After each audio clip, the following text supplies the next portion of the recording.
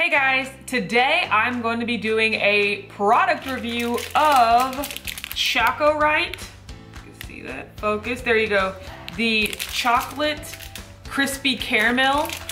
I have had this before. It did come in, I think, the January 2019 Keto crate, and I just tried it and it is so good that I bought one so that I could review it for you guys.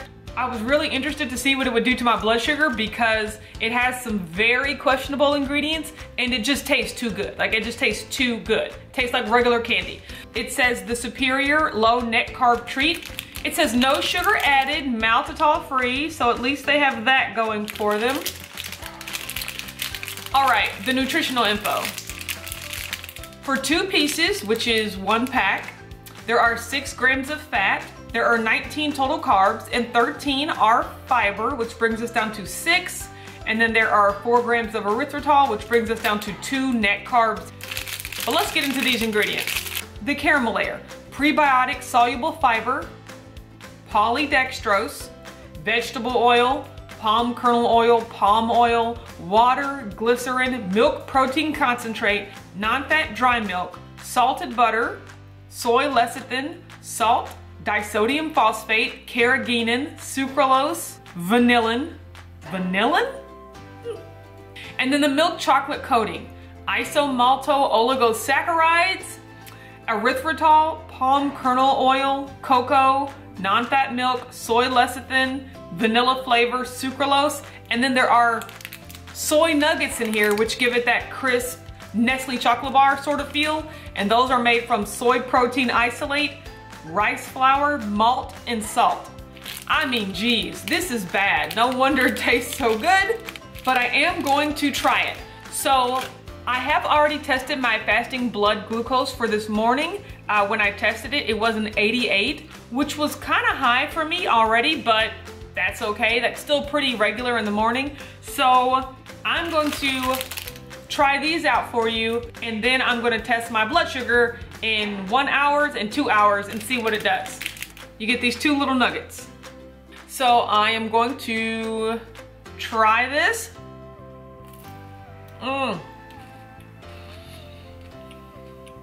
You guys, it tastes like straight up candy. Like, it doesn't taste sugar-free. You can't taste the erythritol. There's chocolate, and then there's like the crispy rice layers with some caramel in the middle. Taste-wise, these things are delicious. I haven't had a Nestle chocolate bar in a very long time, but I would imagine that this is what a Nestle Crunch with caramel would taste like. I mean, it just tastes like a regular piece of candy. Okay, so for these videos, I'm gonna be talking about 3 points at 2 different times. The first time, I'm gonna be basing it just off taste alone, and then the second time, I'm gonna be talking about whether or not my thoughts have changed after I see my blood glucose readings. So the first point I want to talk about, number 1, how did it taste? Amazing. Like, I am a fan of chocolate, crispy rice nuggets, and caramel. Like, that tastes like straight candy, and that's how I would use it, as just like, hey, I want some candy. Which I don't necessarily want to get in the habit of having candy as part of my everyday diet, but I mean, hey, that you could think that those are Atkins bars as well. I would probably kind of use that in place of an Atkins bar. Number 2, would I buy it? So I looked online, and on the website, they have a box of 16 of these little candies for $20, making them about $1.25 each. If you buy them on the ChocoRite website, there's a flat rate of $6 shipping. I saw that you could get them on Amazon or somewhere else, so maybe you could find even cheaper shipping, but I got that from Meijer. I didn't realize it, but I was in the health food section, you know, looking at the Atkins stuff, looking at the Slim Fast stuff, and this was right over in the diabetic section next to all the blood glucose monitors and other sugar-free treats, and I recognized it from the Keto crate, and I was like, oh my gosh, I cannot believe they sell that in stores. I think at the store it was $1.50, and I had no problem scooping that right up. So yes, as of right now, I would buy that. Number 3, what I incorporated as part of my meal prep. Now that says a lot because I'm essentially saying, is this something I would eat every single day? And taste-wise, 100%, like yes. I would have that in place of an Atkins bar and I would feel great and satisfied and I would love it. I have a feeling that my thoughts are gonna change after I get my blood work, but as of right now, yes, this is something with the macros only having 2 net carbs. This is something that I could see myself making room for in my meal prep. So I'm going to let this settle, let it do what it's doing, and then I'm gonna come back in 60 minutes and test my blood, and then I'm gonna come back in 2 hours to see the final results, and then we'll talk more from there.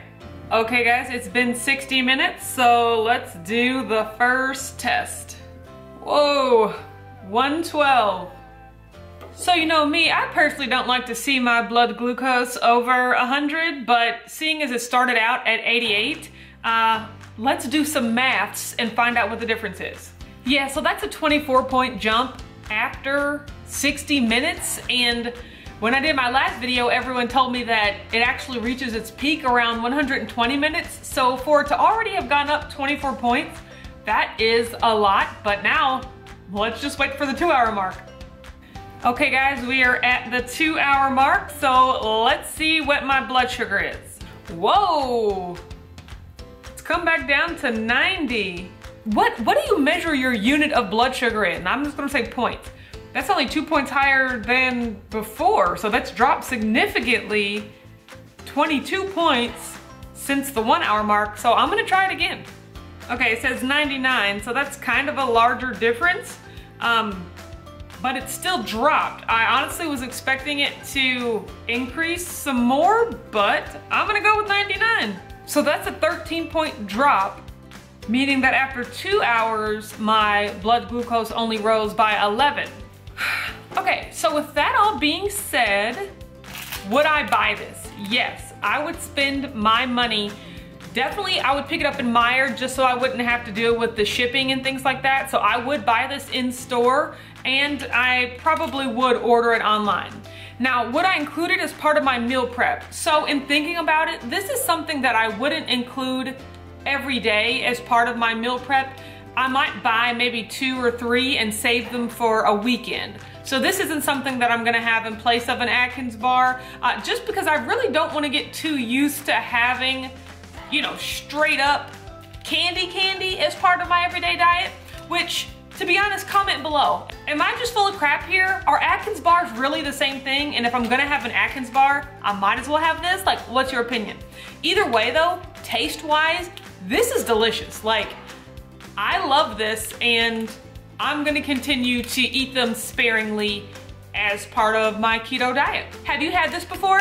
Have you had the ChocoRite chocolate crispy caramel? Or have you had any of the other flavors? They have like peanut butter cup, they have just straight up chocolate bars.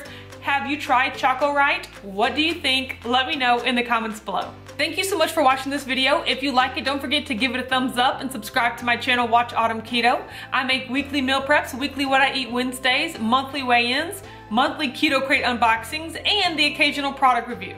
You can also find me on Instagram at Watch Autumn Keto. Thanks, and I'll see you next time.